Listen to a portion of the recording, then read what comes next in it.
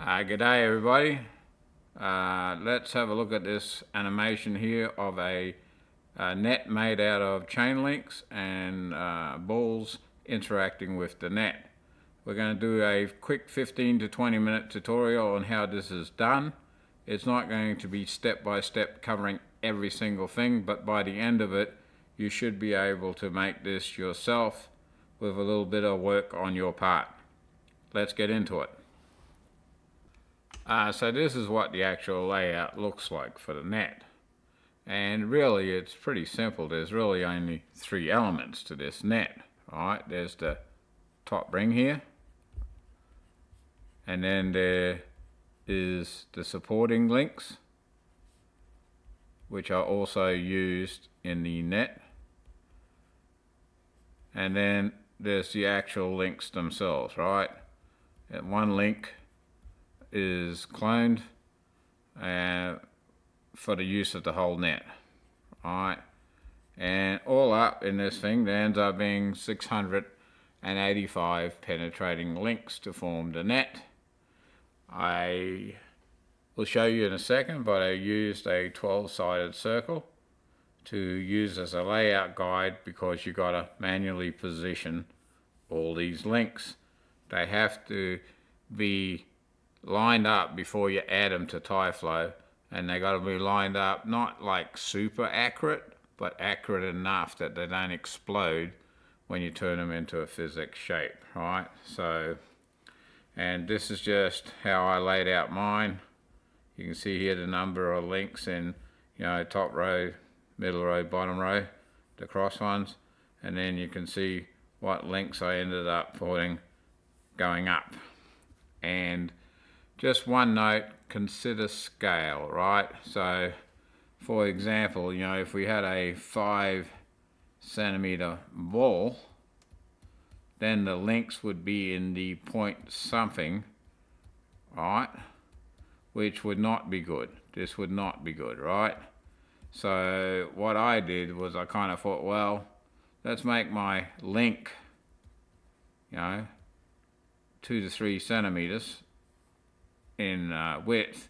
That way I'll have no problems whatsoever with, you know, handling collisions, with the tolerances and all that, and then upscale the rest based on my link size, right? So, you know, basically I just said, okay, I'm going to decide to use a 2 to 3 centimeter, you know, link width here, and I'll make the whole net, and then I'll just make the rest of the items to suit. That way I'm not going to run into penetration detection limits, you know, because you imagine if you make a link that's only 0.01 centimeter, well, that's the whole link itself. Now it's got to detect penetrations, and I think by default, you know, tyFlow uses 0.0125 or something like that. But anyway, just consider scale. Like, I wouldn't super upscale, but at least upscale a little to make your elements a workable size. Alright, well, we already kind of covered how to make a link, but I'm using two types of link in my net. We're looking at a top view here, and these are my guides for the top row, mid row and bottom row. I already kind of worked them out based on my link size. There's a set of links and there's a set of joining links, right? This is scaled up so we can see it compared to this size, right? And we're going to be using compound by element in tyFlow as the whole type. So we need to go in, like we showed before, and break down the chain links into elements, right? And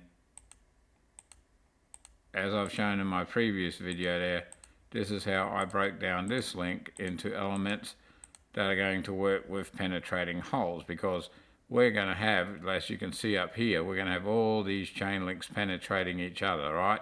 And there's only two choices, like I said before, either compound voxels or compound by element. It's going to be a lot easier to control your animation using this compound by element. So that's this chain link, and for this one here I did a similar thing. Alright, so you can see how every two I've detached them, then reattached them to make one link that's broken up into all those elements. And that's roughly so that when you've got a shrink wrap hole, you know, it's only really just going to cut across here, which will be close enough that you can't see it in our animation, right? So that's the layout. Our goal is to make, you know, the links conform to this in height first, so we can lay out the net, then we'll drop them to their actual height, and then we'll put the others in. This is how we'll end up laying out an actual net. If I turn on this top row here, you can see how I laid it out to my spline guide, right? So the easiest way to kind of do that, if you notice, everything is centered on 0, 0, right? So the easiest way I found to do something like this is the top rows all have 11 links, right? So we're going to grab this set of links, that's going to be our cloning job, right? And we're going to group them. Doesn't matter what the name, whatever it's called, because it's just temporary. Then we're roughly going to get them where we need them. Let's just pick this one for example, start here, right? Doesn't matter where we start. Now we rotate it to the angle, and on 12 sides of the circle, that's pretty easy. I think it's 30 degrees. But anyway, that's roughly our angle, right, that we need. Now, it's not lining up perfect with the other one, but that doesn't matter for the purposes of this exercise. You look at your spline guide here, see the spline guide I made there? And we'll roughly position it on the spline guide. That's, see there, that's roughly the same distance from each tip, good enough that this thing will go in there after. So we have one set of links lined up, right? And we got the pivot centered to the object right now. So we go in here, effect pivot only, and we're going to type, change it to be 0, 0. So we go down here and click 0, 0, right? And now our pivot point for this set of links is right in here, which is the middle of our circles. So now if we go and rotate, and I think it's 30 degrees, so I'm going to hold shift key down, but you can see where, right there, and at the bottom it says 30 degrees. Now we're going to make an instance of that 11 times, right? Boomba. So there's our top row. So now we're going to do the same thing with this link here, right?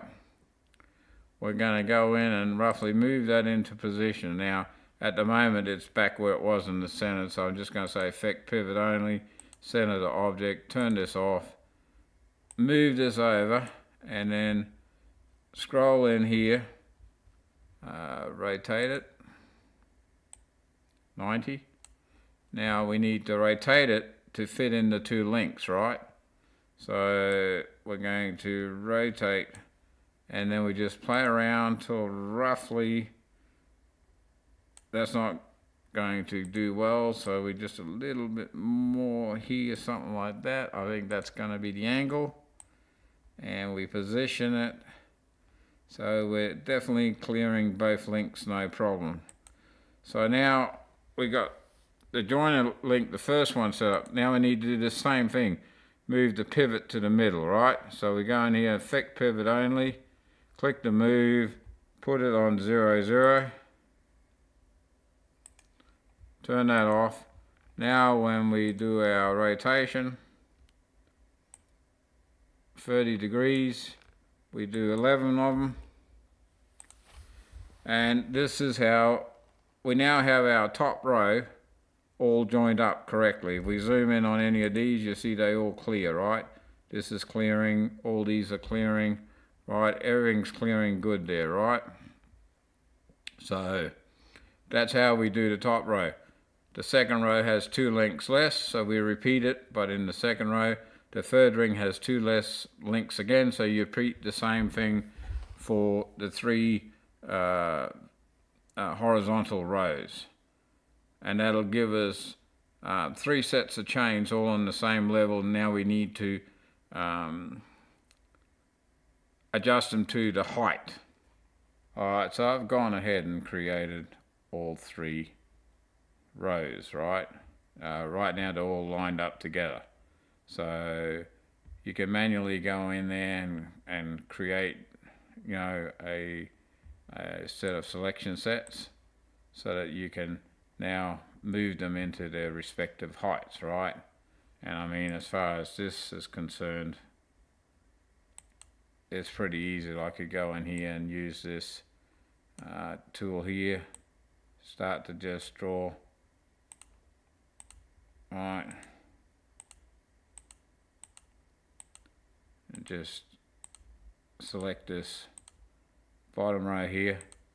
Now I've got all those links, create a selection set up here that says bottom row. And then I could even just go ahead and move them onto their own layer. And that's what you would do for each one of these so that you can adjust the height of each row individually. So I'll come back when all that's done. What we should have done at the beginning is mention texturing, because you need to consider it. As soon as you've created your links, one link that is, and one ring and one top ring, and you know what you're going to color everything, every time you create an object you should assign that material ID to the polygons. But anyway, here's the layout I used for my texturing in V-Ray. Let me just go in and show you how to implement that onto the objects. So these are the three components to our net setup. Top ring here is just convert to poly. We'll select elements, just click all the elements, and that's the red, which is material ID 4. Scroll down here, it's already set to 4, but just go in here and set it to 4, and then close out of your edit poly, and now you've set the material ID. And for the small ring here, it's also 4. Go into element, select all your elements, scroll down, set it to 4, exit out. For your links that are the majority of the net, that's the white material, which is number 1. Go to element, select all the elements, go down and set your material to 1. And now we've set all our materials so that when we drag and drop our multi-subject material onto tyFlow, things are going to look right.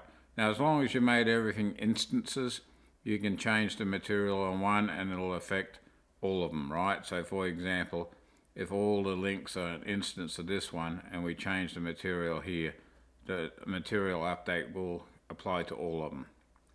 So just remember, consider all your materials at the beginning before you get too deep in. You don't want to have to be individually selecting, you know, one of 300 objects if they're not instances. Alright, so here comes the tricky part. You play around a bit to get all these lined up, right? So I'm using 9 for my horizontal drops, and we're going to have 2 horizontal drops. And I've already grouped this set here, right? But so that'll give me a rough idea of what height I got to go here. And you can see the layout after we created all our links, right? So we use our selection sets that we made, and middle row here, and we move them down to roughly what we think is going to be the right height compared to those links, right? And for now we could even kind of get our bottom links so that we can at least visualize how this is going to get laid out. And then this first set of upright links has to kind of fit between these two. So initially we're going to play around here and get this one in the right place. We don't want it up too high and we don't want it too low, but we probably want somewhere right like that. Now if we want, we can get tricky with the grouped thing here, and we can go in and affect the pivot point for the group and just kind of move it up to roughly there, so that when we rotate it now, it'll rotate from that point, and then we roughly get it lined up with this bottom link here, right? And you can see now it's going to penetrate here, so we have to do a little bit of movement. We have to make sure it doesn't hit this link here and it's inside the orange one here, right? That's not bad. Alright, so now we adjust our bottom row here, our middle row.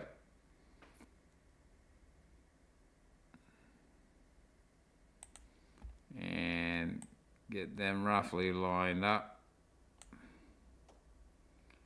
And that's going to just be a bit too close.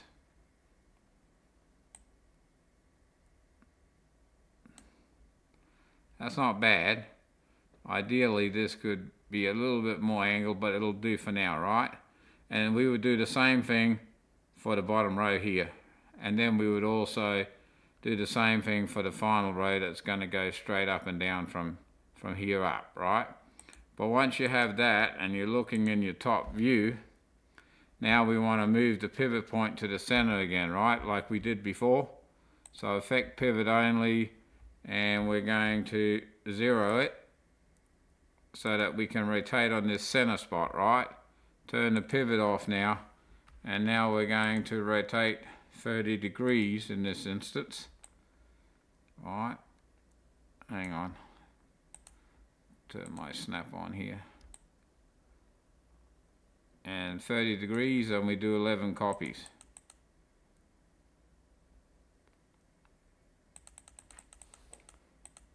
Alright, and there's our 11 copies, right? So now we're on the way to making the net. Let me come back and haven't done all of it. Alright, so I'm back. I've done all the layers, and you can see here how it looks in all the viewports. So all that really remains now is to take these links here and transfer them up the top. That's what's going to be what attaches to our top big ring, right?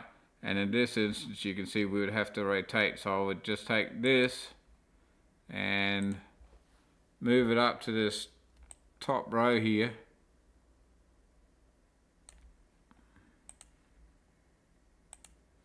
rotate it 90 degrees because that's the way the link is, right? And my pivot point is in the middle. Rotate it 90. Zoom in here just to make sure it's where we need it to be. Now that I've got it roughly, that's where it should be, and that's what we need for all of the links. So now I would just move the pivot back into the center again, effect pivot only, move it to the center, turn off that, do the rotation 30 degrees, 11 times, and now we got everything that we need for the net portion to add to tyFlow, and we just need to create the top link. Now this top row of links here are going to be mesh holes, which means they're not going to be animated. We don't have to worry about the hole because they'll be mesh objects, and a mesh object, the hole is exactly the same shape as the mesh. And for the top loop, the ring up there at the top, is going to be a mesh hole as well. So as long as we've created all these links the correct way with compound holes and these smaller links, because everything below this top row is dynamic penetrating objects, and that's where you need the good hole. But really this is it as far as creating the net. Now adding it into tyFlow and turning it to PhysX. If your alignment is good, you're not going to have an explosion and everything is awesome. But let's move on this quickie. Alright, so this is my final flow here for this bouncing ball animation you saw at the beginning. The top loop here is for the top ring, and then these little rings up top. Now both of those two here are mesh and mesh, right? Which means you don't have to worry about the hole too much. You just select the PhysX shape with the mesh hole, and that'll mean that they'll stay suspended in position. And as long as our alignment are good on all the rest of these rings, they'll end up suspending off those links, right? Then we got the net, which is essentially anything below those top rings, right? And the guided ramp I'll show you later, that's just to guide the balls because we don't have a person throwing them, the backboard, and then the 4 balls. But the core component here that we're talking about is this PhysX net. And we'll actually go ahead and kind of create them now, but it's easier for me to show you this final flow. I got 3 slow speed operators, right? One is just to slow it down before frame 50 so it doesn't keep kind of jiggling around here to the links, right? Before a ball comes in, and then all the balls come in, and then I slow it down at the end of all the balls so that it doesn't keep jiggling for a while. That's really what those slow operators are doing. Let's go ahead and actually create part of this right now. So let's go ahead and turn this into a tyFlow object, or a tyFlow animation. So we just create a tyFlow icon, just place it somewhere in our scene for now that we can access. Go into the editor. I'll just set the editor up here.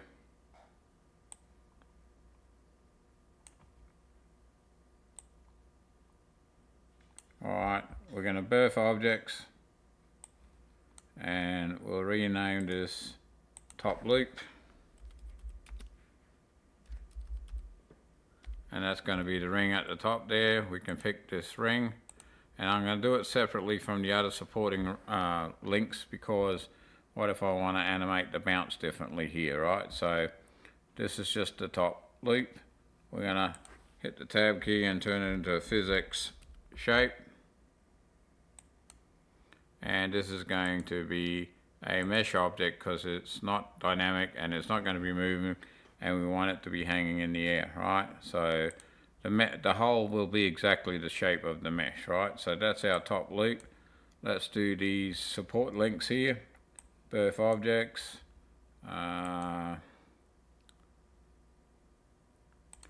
our support links that are going to be attached to this loop. They're also going to be mesh objects, so we're going here and rename this top loop support links, and again tab PhysX shape,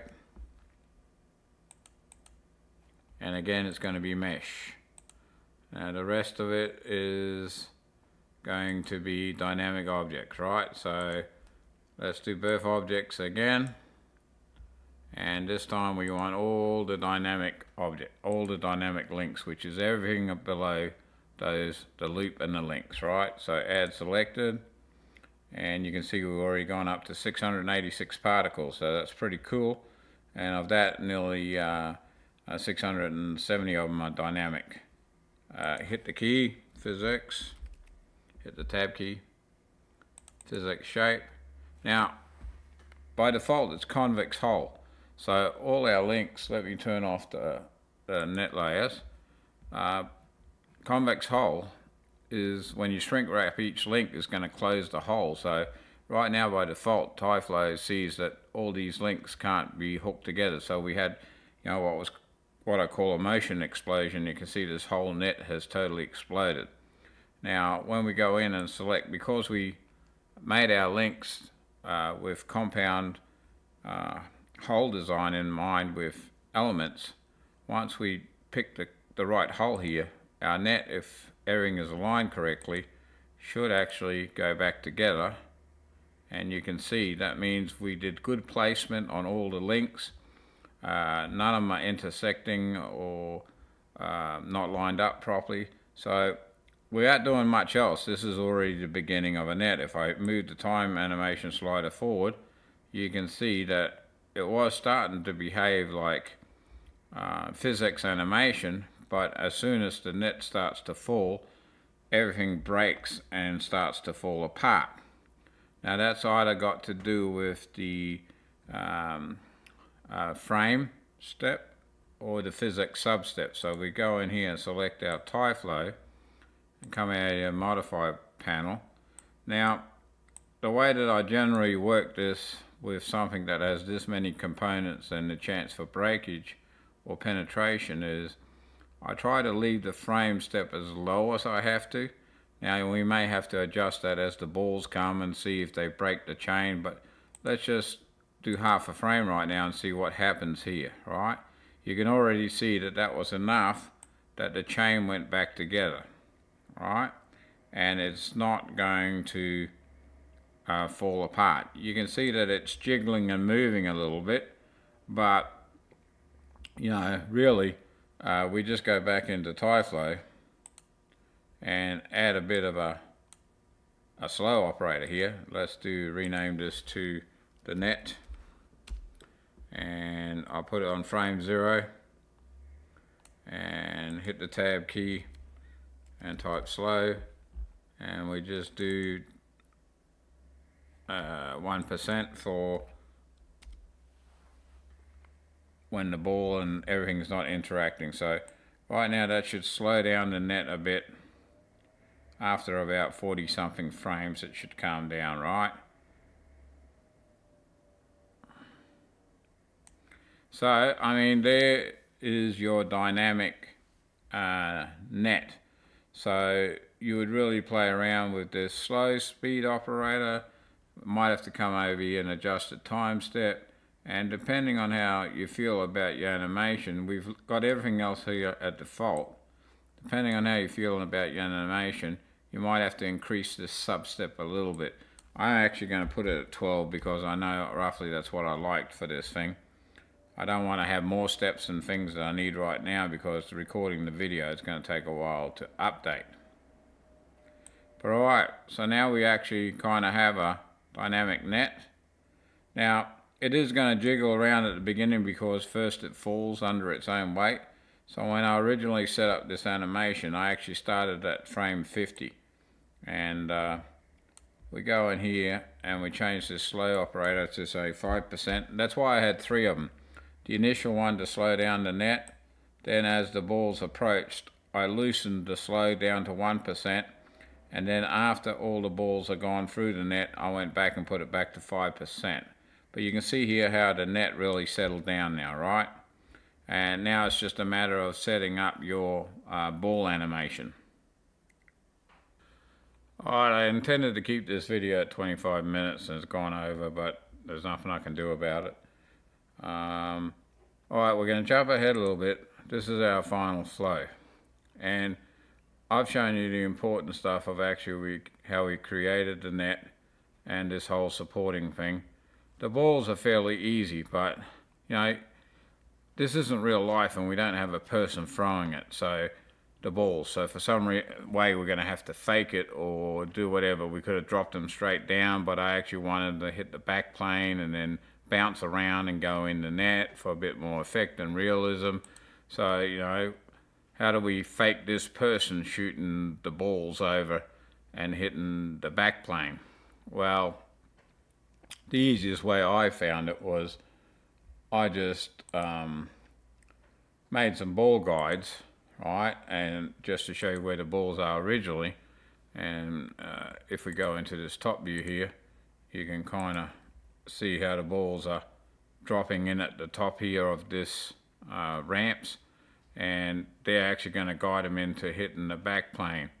And when we go back to tyFlow, we can see here that the guided ramps, they're not rendered and they're not turned on to display. So once I actually turn off the mesh objects, right, you won't see them. The biggest thing that you had to worry about here is placing the ramps in such a way that when the ball bounces off this, it doesn't come back and hit these ramps. Initially I had where the balls would come back and hit the ramp, so I had to move the ramp.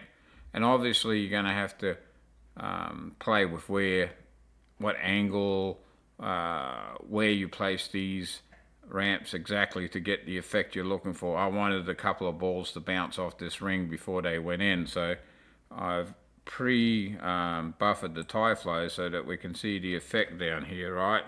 In the bottom viewport you can see how they come in, bounce, and the reason I have 4 different balls is I wanted to release them at specific times, right? So that's why you see frame 65, frame 120, 160 and 220. And if I turn off the guides and the original mesh balls, you can see how that kind of looks when they come in. It looks as if they're being thrown, right? You could also maybe try to do this with some sort of tie icon and shot them out of that, but I just found this easier to set up. And if we turn the stand on for effect, you know, this is kind of how it looks in the camera view down the bottom here. Now, as far as final tyFlow settings go concerned over here, the main things that you end up playing around for this kind of animation is the time step. I try to leave this time step as low as possible to try and prevent jitter, and then you go down here and you play around with the sub steps. So you can see here I ended up at 12 for my sub steps.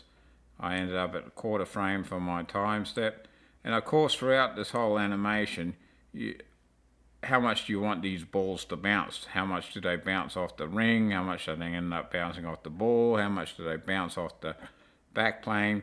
So, you know, the only settings that you're really playing with in tyFlow is this restitution, which equals bounce, and maybe friction if you feel you need to adjust that. And when we come over here for the net, I mentioned earlier that I used the slow operator, right? The slow here is actually, let me go over here, you can see 10% at the beginning until the net slows down.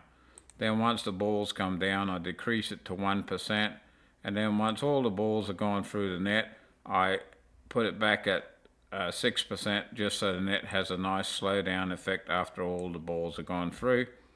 And you know, that's pretty well, with good hole design and good model practice as far as trying to make this kind of thing for tyFlow, that's really all it takes to make a basketball and net kind of animation that's fully driven by PhysX. Before we go for this tutorial, we'll just summarize. One of the things I should also have said was when we were moving all these links around here and placing them, before we add them to tyFlow, personally I think it's good to ungroup everything. So you can try it either way, but I prefer to ungroup all my groups before I add them to tyFlow. And the ball size, well, I kind of made it almost the same size as this bottom loop here. I just kept playing around with the size until I found the one that got the best interaction with the net.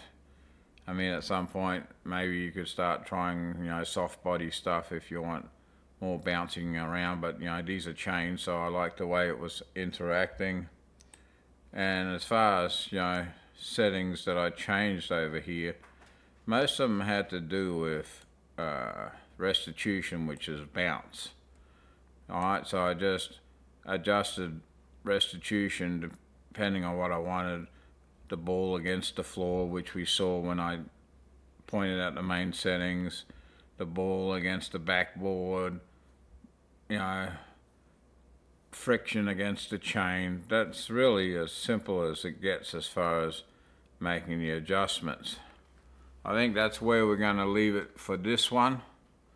The next one I'm going to do will be the bicycle chain with the sprocket gears. Take it easy, everybody. Have a good one.